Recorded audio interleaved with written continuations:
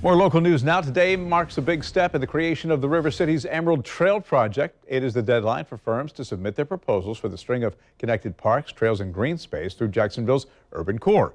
So last month, the City Council approved the groundwork to create 30 miles of trails. This is all part of the city's plan to revitalize downtown Jacksonville. News4Jax reporter Ashley Harding joining us live this morning. Ashley, this will take some time, obviously, to construct. Yes, Jen, it's going to take several years before the final project is complete, but a lot of people are really excited about this. A lot of supporters say that the Emerald Trail really will transform downtown Jacksonville.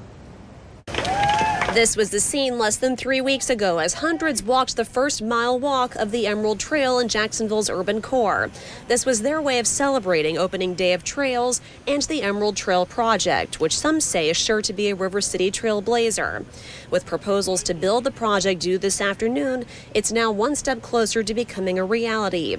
Groundwork Jacksonville CEO Kay Ahas says the trails, parks, and bike paths will connect 14 urban core neighborhoods from downtown to the river and to the creeks. Ahas says it will also connect to 18 public schools, 2 colleges, and 28 parks directly, and within 3 blocks of another 20 schools and 20 parks. The master plan will be constructed in 2 tiers. The first will include nearly 7 miles of new trails at a cost of approximately $13.59 million. The second includes 14.1 miles of new trails at a projected cost of $17.44 million. Construction of the massive trail project is scheduled to begin next year, with a 1-mile segment of the route set to be complete in 10 years.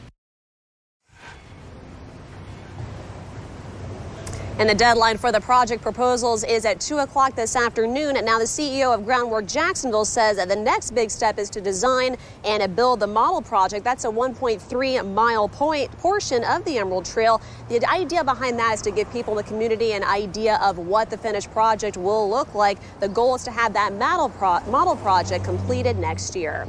We're live this morning. Ashley Harding, Channel 4, the local station.